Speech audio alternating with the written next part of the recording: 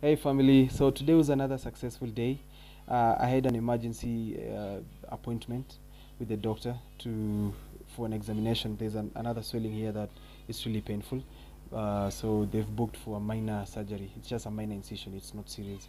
And thank you guys. Yesterday we met Kevin during our live session, and it was so inspiring. He was inspired with our story. We thank God for that. So let me tell you another story whereby where every day when I leave work, it's in the bus it's very hot, and when it gets hot I sweat, and when I sweat the sweat goes to the cracked part or the patches on my skin, the damaged part of my skin, and when it goes there, that means it's hell. It's scratching time. It's itchy time. I would use anything. I would use a pen. I would use I would use anything. I would use a nail cutter. I used to have a nail cutter. I would use a spoon. So there's this nail cutter that even still have it right now. I used to scratch myself. Not the sharp part, but the smoother part. I would scratch myself and I would feel very nice, but that was not enough. So my biggest wish was I just want to get home, remove my clothes, and go to my hot shower. So when I get home, remove my clothes very slowly because it's sticky on my skin. Just remove it a little bit because it's very painful.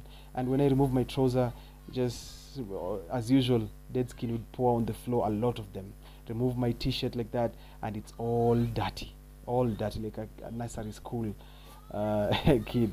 So I would rush to the shower and open water to just burn my skin, and I would stand there for hours.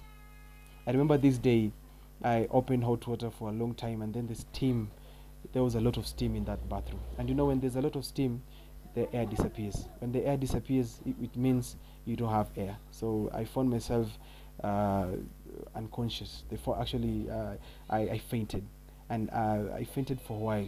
It's because people just come to the bathroom, shower for about 5-10 minutes, they've gone, and many people just want to go watch football. Other people have gone for dinner. Other people like going to the mall or just to the restaurants there and buy some food. So I was just alone in the accommodation, in that level. I was living in the first floor, and so nobody was there. My roommates were working night shift, so I'm just there laying unconscious in the bathroom, and hot water was just pouring on my leg. The only thing that saved me, it's the water that was pouring in on my legs, that brought me up, at least, because I don't know what would have happened if the water was not running. Because I really thank God, because I think the angels were watching over me. But believe me, hot water was another thing that dried my skin so bad.